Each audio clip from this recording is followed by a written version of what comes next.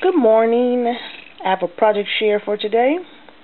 This weekend I actually was trying to use up a lot of scraps that I had. So one of them was, I believe, the Graphic 45 Gilded Lily paper scraps that I used on this box.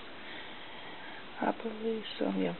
So this is actually a box I altered. It was I buy the tape by the case. So this was the box.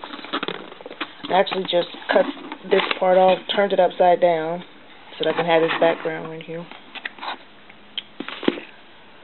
So it is full of pinwheels. I have a empty space in my desk, and now that I craft, that I make something pretty to sit there, and I can, like I say, use up all my paper.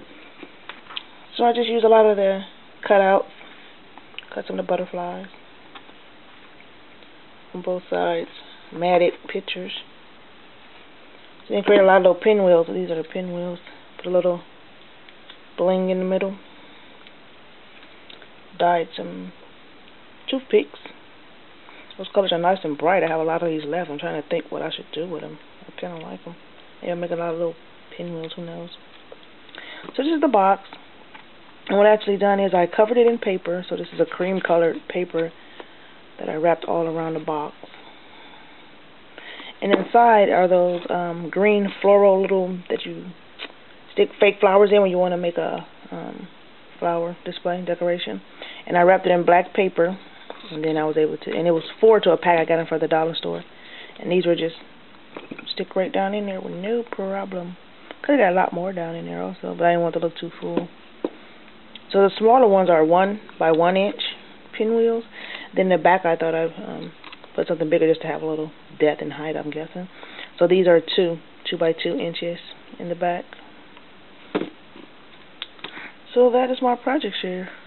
Like I said, I was trying to use up a lot of paper. In the back, I just left blank because it's going to be, you know, up against the wall. You can see my little tape and things like that. But you're not going to be able to see the back. You're just going to be able to see this. Some other things I made this weekend, like I say, I tried to use up a lot of little paper. These are also from Graphic 45. I was making a calendar. There was a lot of leftover pieces left. So I thought I'd decorate my space. This is one. This is actually January from A Time to Flourish from Graphic 45. And then this is the February.